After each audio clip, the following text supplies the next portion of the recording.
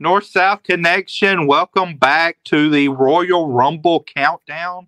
My name is Chad Campbell from the Wrestling Warzone podcast on Podbean and on YouTube here on this channel. I am joined today by Andy Atherton, who does a myriad of shows, generally over on the PTB Pop Experience feed, so you can check that out on any podcast apps. But Andy, how you doing tonight? I'm good, Chad. I love talking wrestling. I don't do as many wrestling shows. I have the one wrestling show right now. Logan and I do the NXT show about every month to 6 weeks where we review the product. But no, I'm great, man. I love Royal Rumble's my favorite event, and I love a chance to talk about it. I love rewatching the matches every year and getting to rewatch these six for doing this little project with you was pretty awesome, and watching it for like the specific reason why we're here was really cool. Yeah, so we're the number 9 ranked competitor in Royal Rumble history, and it's Brock Lesnar, the Beast himself. So that is who we have to talk about tonight. So yeah, as Andy mentioned, he was in 6 Rumbles, doesn't have a real long run time through all 6. In total, cumulatively, he's in all the Rumbles combined for around 45 minutes, just north of that. So he's in 6 Rumbles. He does have 2 wins, which ties him for second with the likes of Hogan and Shawn Michaels. So he's in that upper echelon contention as far as wins overall. 2 wins, only 2 Final Fours. So if he makes it to the end, he's won everyone so far.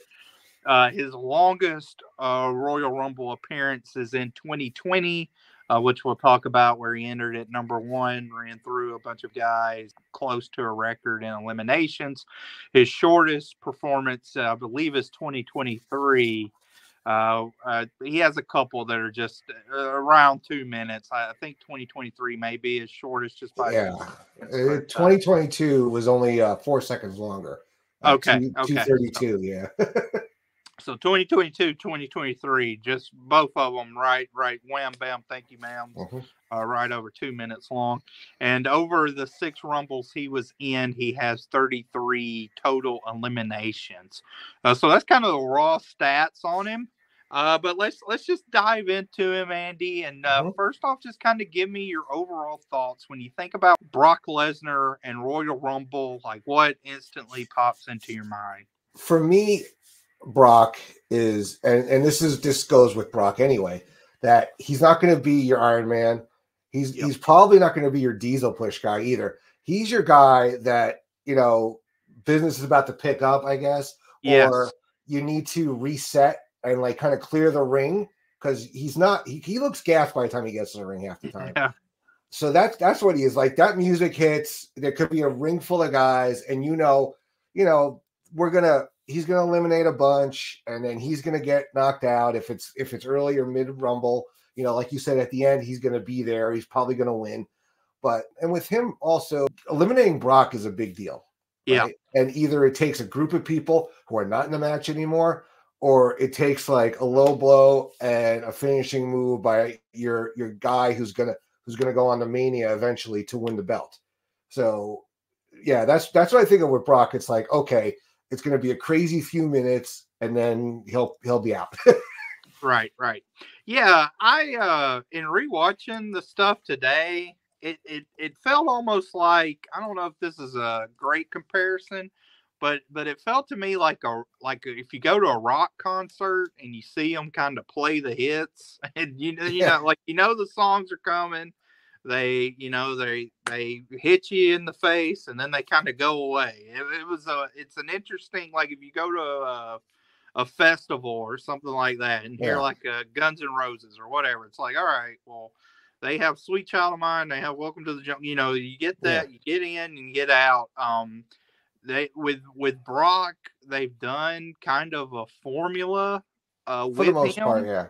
And you do see some progression from like 2003, his first appearance, to kind of 2023, where I think it feels like we're kind of on, we're certainly on the back half of his career. Yeah. He's kind of winding down in general. So we'll see. Recording this in January 2024, it looks like he may be in the Royal Rumble this year. We'll see kind of what his role is so far, but I think he's one of the few individuals that, especially in this top 10, that has more than like 5 appearances, but really doesn't have that much variation in the way his appearances are handled.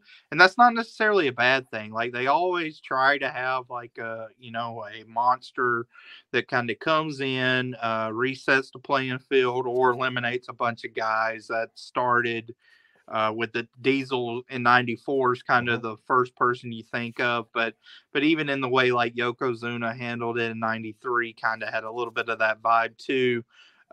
So since then, that's been something they've tried to establish for almost every Rumble, and it's had different levels of success between like Kane, Big Show, some of these guys that come Braun, in. maybe. That have some success, some not. But Brock's been very consistent in his appearances, and I would say very successful overall in being able to kind of craft an interesting persona, like in the Royal Rumble match itself. Yeah.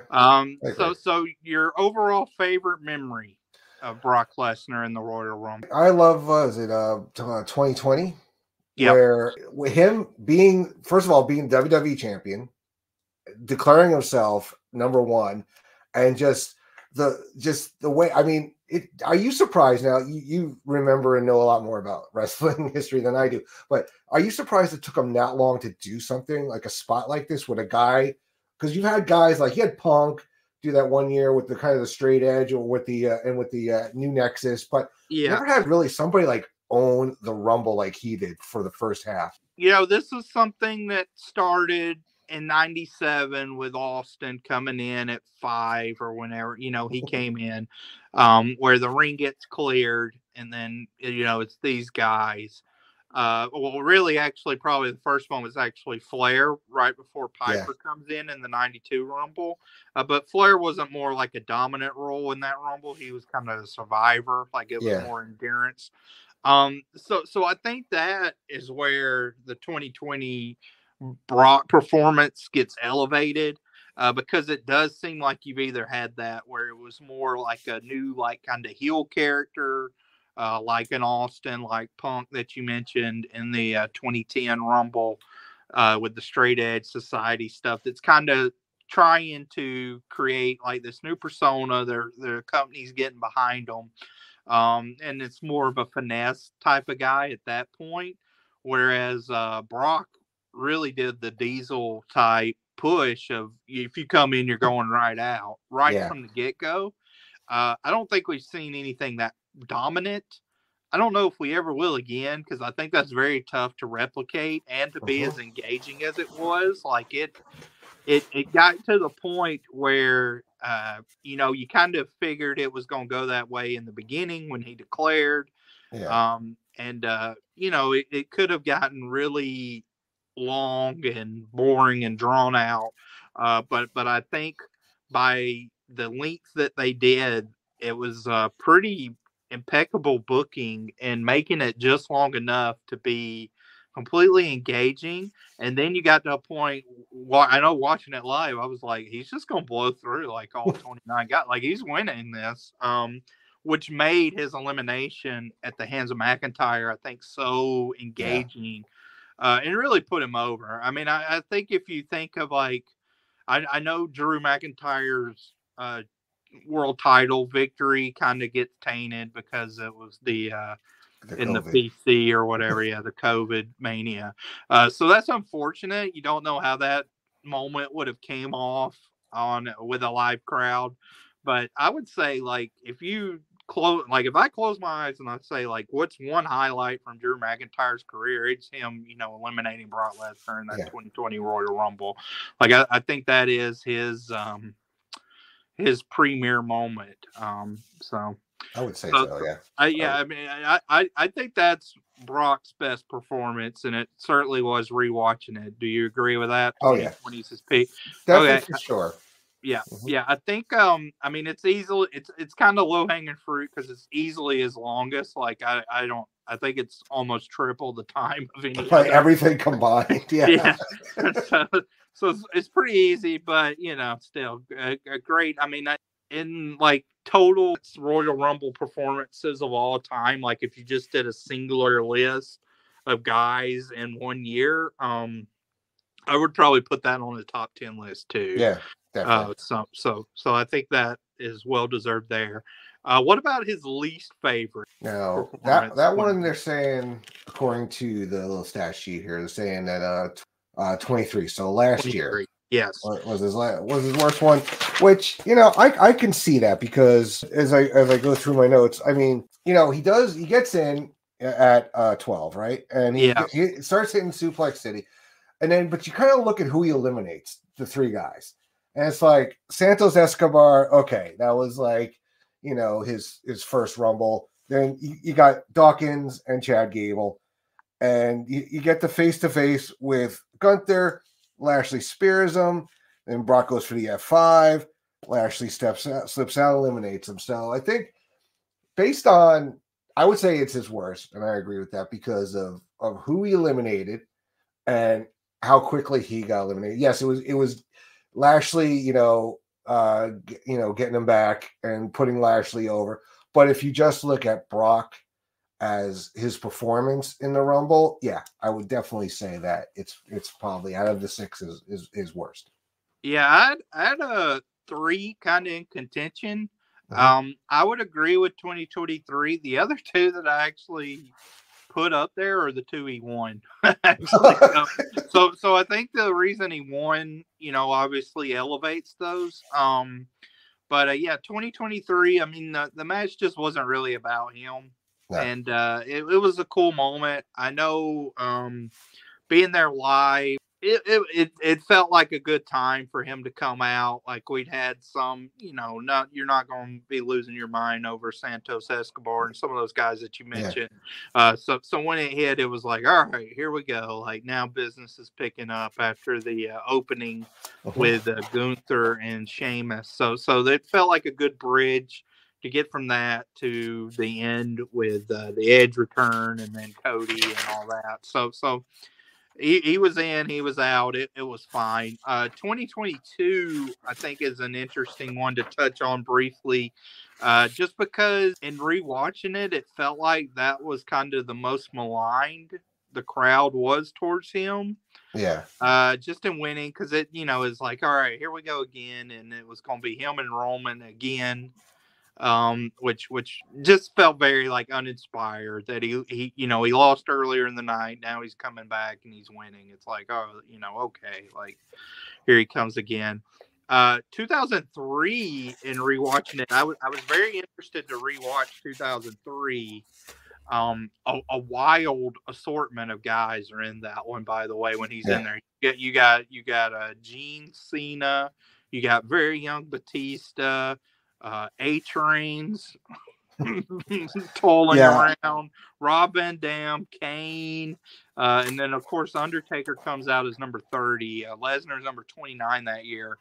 And that I thought that one was interesting in the way they did that, because like Lesnar came in and he got some offense in obviously when he came in, but because they had Taker coming right behind him, they did make Taker kind of more dominant when he came in and kind of ran through. And Lesnar and Taker had that feud in the fall of 2002. But it still felt pretty fresh when they were like going face to face and toe to toe with each other. So I thought that was engaging. It's a very quick elimination though for him to win. Taker's distracted, and Maven's actually in that one too. They do a great callback that I forgot. They did a callback. Yeah, I thought he was. I hadn't rewatched this Rumble in a long time actually. Yeah, and I thought he was a little sloppy. It's Brock. It's Brock. He's very raw. Yeah. He's raw. Yeah, I remember.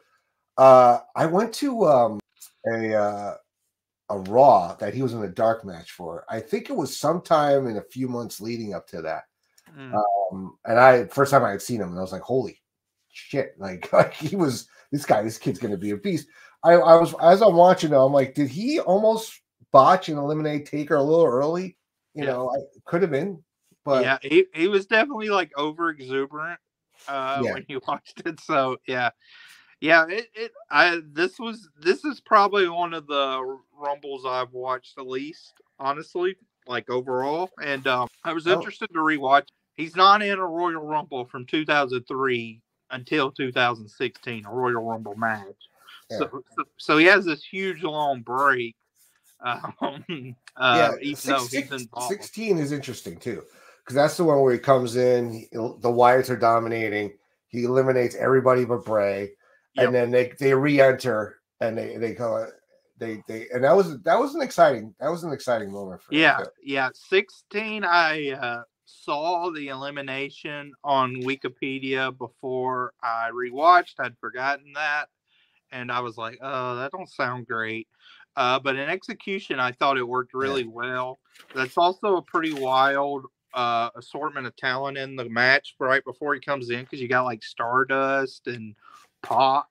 It's like, who are all these guys you forget about a little bit at that point in time? And Braun had just come up too. Yes. And I know like that leads to an Ambrose Mania match, and he had some interaction with Ambrose in this Royal Rumble.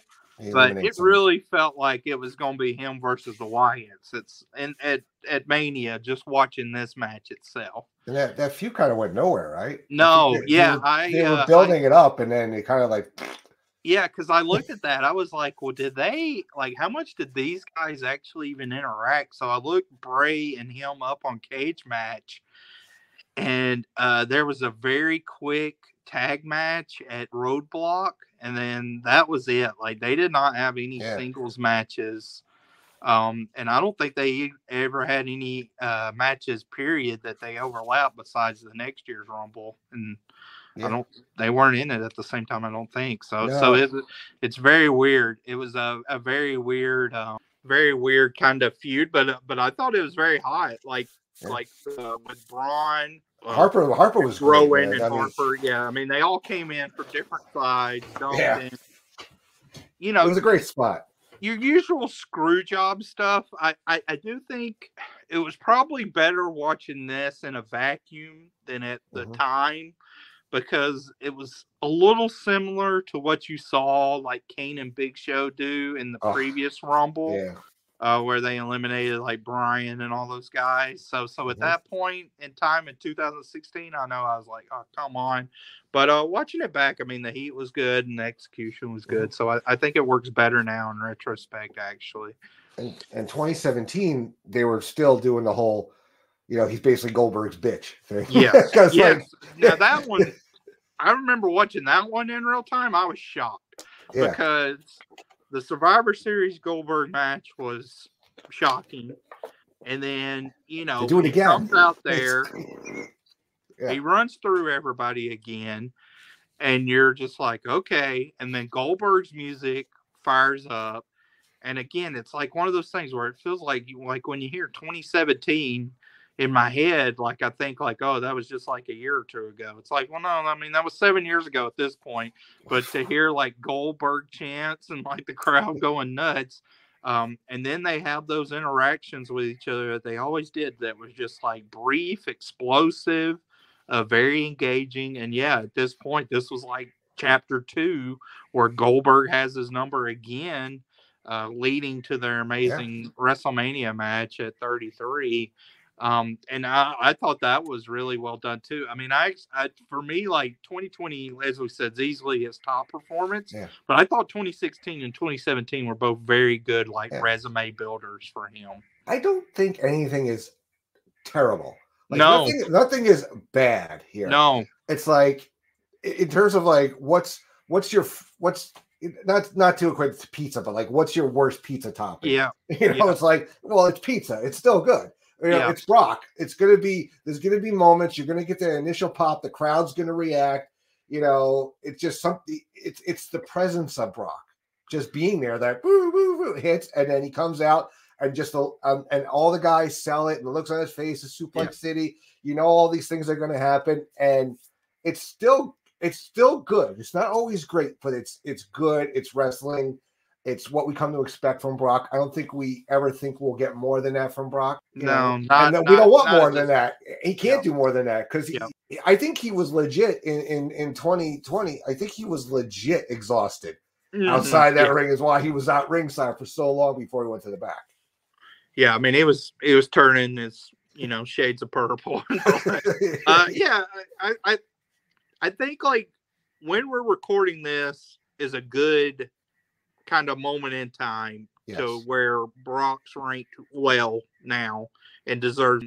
This goes to where I'm interested to see going forward. Like, because again, I mean, 2023, the match wasn't really about him. He did his thing. It was good. It was, you know, I would give it a solid good. It wasn't, you know, anything amazing. It wasn't awful.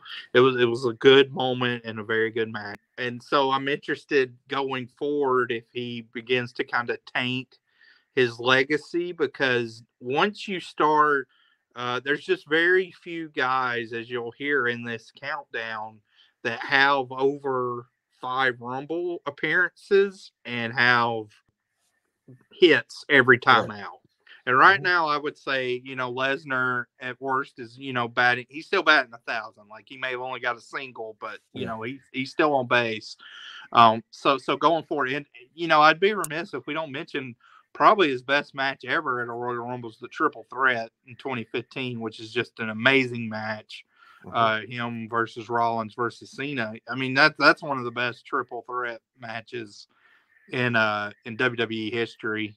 You know, maybe the best. I wouldn't argue with anybody that says that. So he has other stuff at Rumbles that kind of help him, but we're kind of just, this ranking was just purely on the Rumble, so we dove in there.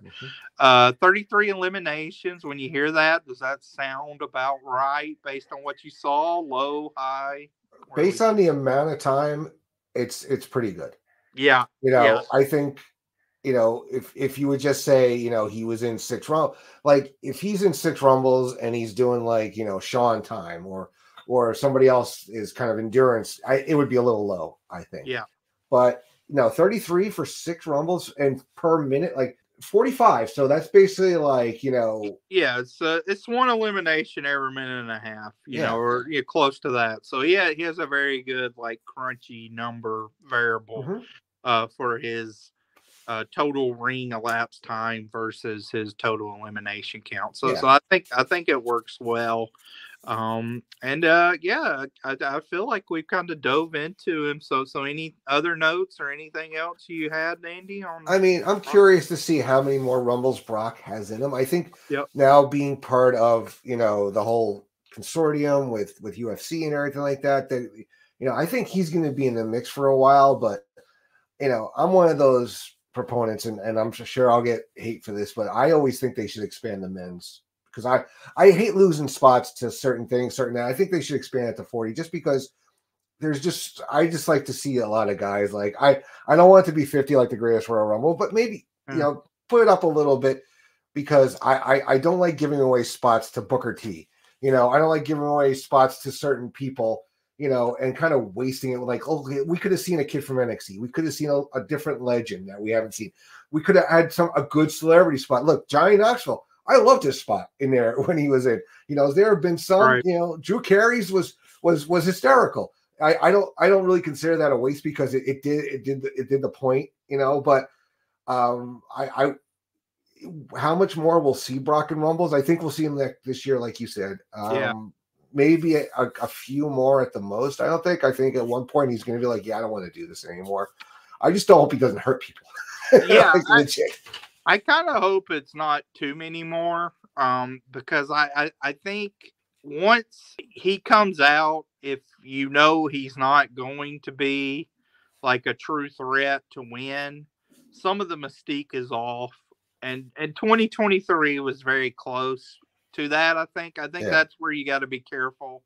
I mean, certainly if he's in the 2024 Rumble, you know, we'll see. There's the rumors of him and Gunther or whatever, so we'll see what they cook up. But I mean, he's now to the point where, like in 2016, 2017, 2020, he had to be one of the, the odds-on favorite to win, and he didn't win. Now, heading into the 2024 Rumble, I don't even know if he would make like a top 5 of probable winners. He's kind of on the outside looking in. So I don't think you want him to be in that spot where it's just like, okay, well, here's another, Brock will come down, he'll chunk somebody on the mid card. For him to be a threat, he can't enter any earlier than 20. Between 20 and 23 is the earliest. If you want him to be like in people's mind, like, shit, Brock could win this, right? Yeah. I think you either have to do a threat or really sell his Mania match, because they kind of did that with Goldberg, and he also was a threat. But now, if they want to do him versus Gunther, Brock eliminating Gunther, you could do that early on, or both guys go over. I mean, you could do something where, it could be engaging and lead to something interesting at Mania. I just kind of don't want him to come out there, like I say, run through a guy or two and then get tossed by another, big guy, Lashley, McIntyre, Gunther, take your pick. So we'll see. So yeah, a good moment in time, but number 9, Brock Lesnar, I think well deserved, as we ran through, very aggressive, very quick and violent, and kind of his Royal Rumble fits his character. His performance kind of matches what you think of when you think of Brock Lesnar overall. So Andy, give us a plug once again on where everybody can find you. Well, for you like pop culture, check out the PlayStation Pop Experience. But for wrestling, about once a month or 6 weeks, Logan Crosland and I, we review the NXT TV, kind of give thoughts on it. We're recording actually next week, and we're making sure that we do it before the Rumble, because we like to make predictions on who from the NXT brand could appear in the Rumble. So look for that on the PlayStation Wrestling Experience, dropping either the Thursday, Friday, or Saturday before the Rumble. Haven't gotten that decision made yet by the Podfather, but it will be up. All right, nice. And like I said, if you follow me on North-South Connection, you mainly on Wrestling Warzone, me and Justin will be talking about a really cool stretch of shows here. Latest show is going to be the March 10th edition, which is the first Raw is War, and also the first Spring Break Nitro.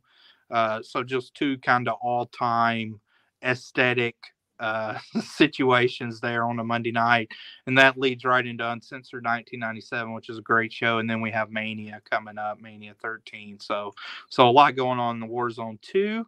But thank you, Andy, for joining me. Felt good. Thank you, Chad. No, not talking about Disney, which was a little odd, but quite the opposite. But good to chat with you, and please join us on the countdown here. As I said, this is number 9, so we got 8 more to go with a great panel. I've peeked behind the curtain at the spreadsheet, got a great list of guys and gals that are going to be talking about the 8 people ahead of Brock on the countdown. And please follow us and subscribe. And for Chad Campbell and Andy Atherton, signing off.